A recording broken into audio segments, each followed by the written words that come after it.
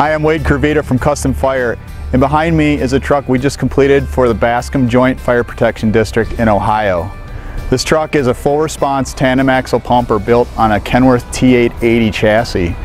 It features an MX-11 PACCAR diesel engine, and it has a Waterous 1250 GPM CS fire pump with a 1,600 gallon poly tank and a 30-gallon foam cell. Now, I threw some production photos of this truck getting put together on my personal Facebook page, and it was awesome to see the overwhelming praise that it received, and the truck wasn't even completed yet. So obviously there's a lot of people excited to see this thing completed and in action, and nobody more so than the customers themselves. Now, up front we have an extended stainless steel front bumper with a large trash line hose well in the front. We have the Q siren recessed into the front bumper. They actually took this off an old engine, and we just charged them the install fee, so they saved a couple grand right there by putting a Q siren. They haven't changed since the 1800s probably, so might as well use it again. We have some warning lights in the bumper and the grille. Up above we have the Aero remote mirrors. We have a Spectra LED brow light. And we also have another Spectra telescoping light on the front of the crew cab corner. Now, if you're at all familiar with our full response pumpers, you notice that this truck, the customer elected to upgrade the diamond plate to brushed stainless steel, and I think it was an awesome choice. Just finishes off well. It's gonna be very easy to keep clean and looking fresh over years and years of service. Plus it's non-corrosive.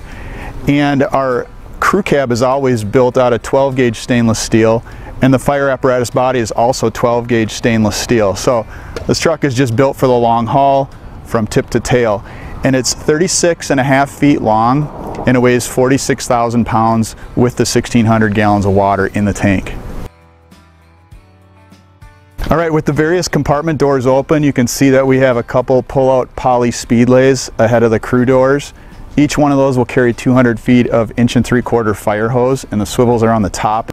Down below we have kind of a bonus storage compartment. It's roughly 18 inches wide by about 14 inches tall and a couple feet deep. It's great for an extinguisher or some hand tools, that sort of thing. But in this case we have the onboard battery conditioner mounted in there, plus we have the shore power and air inlets on the door, which is great because they're easily accessible, visible to the driver, but also serviceable from the back side of that door. And then on the crew cab, of course, we have our crew door and then the removable side panels, which I've shown in previous videos. But on the apparatus body, you see that we have a couple adjustable pull-out tool boards. We have some air bottle brackets, additional tracks for more equipment mounting, and then in the rear, just some adjustable shelves.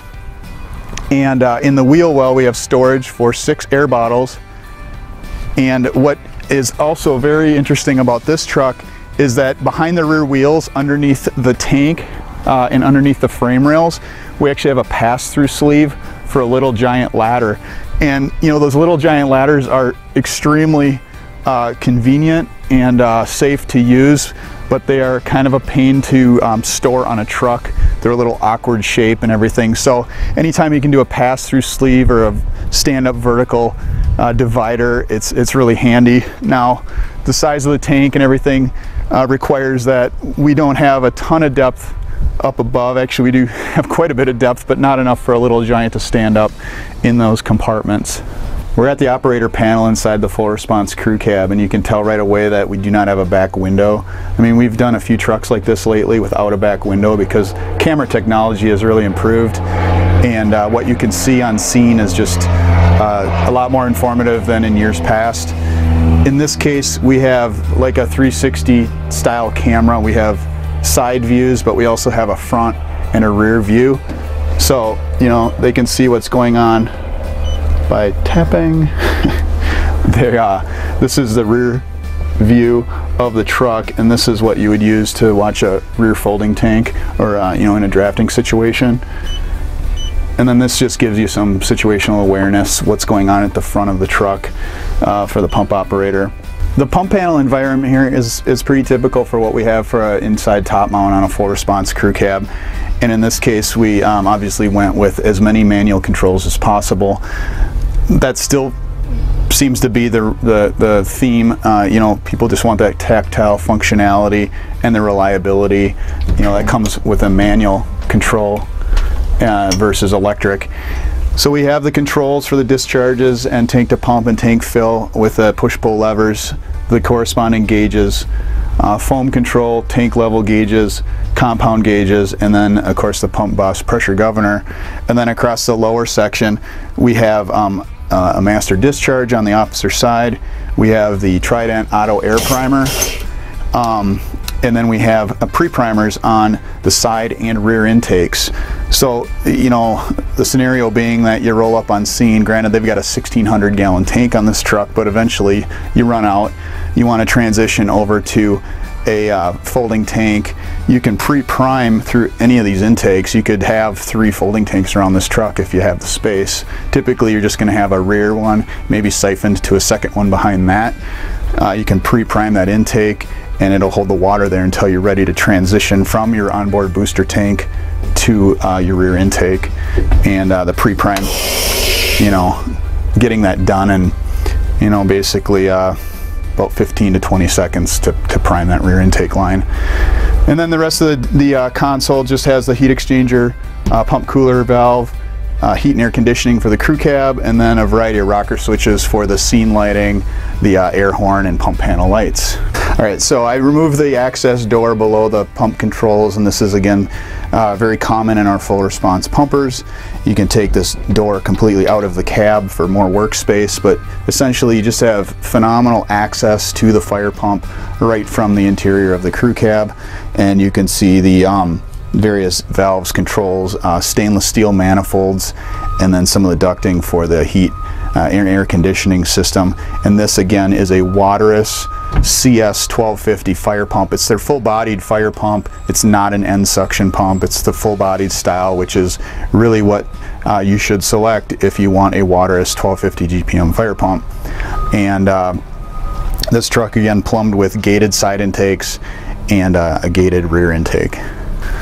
So the full response crew cab again has pre-connected hose lays, it has seating, it has the pump itself, and then also the pump control panel. But much more than that, it serves as a great place for rehab and just general, you know, getting people in and out of inclement weather.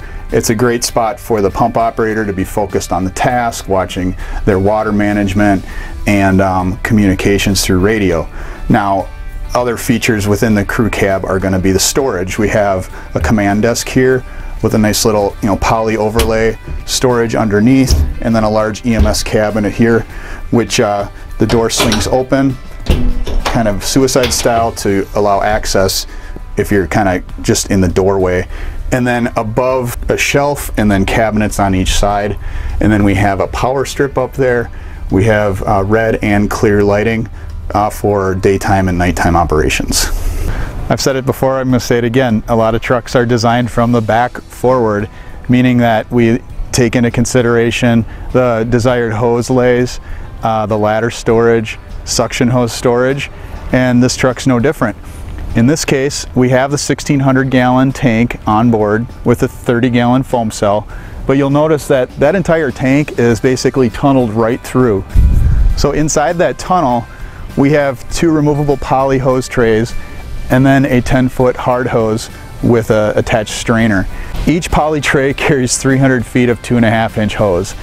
And the middle one will serve as the blitz fire line, and the outboard one will serve as a foam tack line. And below that, the sleeve, we have a 6-inch stainless steel pipe for a rear intake. We even have a 1-inch discharge, which will serve as a jet siphon or like a decon discharge on scene as well.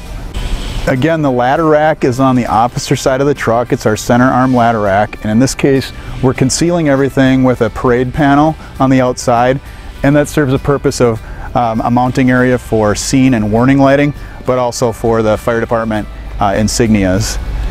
And then up over the tank is a pretty normal hose bed with a vinyl cover And then down alongside the hose bed is actually a walkway. So that's just a, an excellent feature. Climb up the ladder, proceed down the walkway so you have a safe and easy access to the front of the body where your foam and water fill stacks are, but also your hose bed. On the officer side of the truck, we have a bit more going on in the compartments, and that's pretty common, being that this is usually where most of the rescue equipment is carried. And in the front officer side compartment, we have a large pull-out drawer under a false floor, and then a pull-out tool board. So their rescue tools will be going in here, cordless hydraulic rescue tools. And then over the rear wheels, we have a pull-out oil dry container. We have storage for 3 air bottles.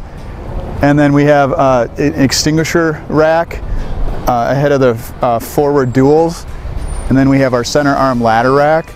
And behind the rear wheels, we have some adjustable shelving. As I mentioned earlier, the ladder rack is concealed with a parade panel or a squad panel, whatever you want to call it. And that's where we've mounted some additional scene lighting and their insignias. Now, the ladder rack doesn't contain any equipment at the moment, but they'll be able to carry their extension, their roof, and their attic ladders here. And then there's also a large diamond plate box, which will carry additional hard suction hose. All of us at CustomFIRE appreciate the time you took to watch this video. We hope you like what you saw. If you're in the market for a new pumper, rescue, or tender, please look us up. We'd love to hear from you. You can find us at www.customfire.com.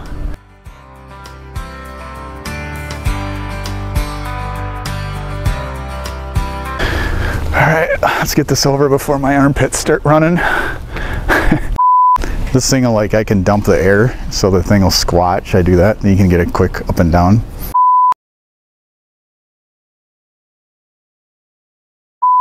Okay, good, I got the name right. I'm like, shit. Are they a department or a district? Everybody's like, district. Yeah, I said that though.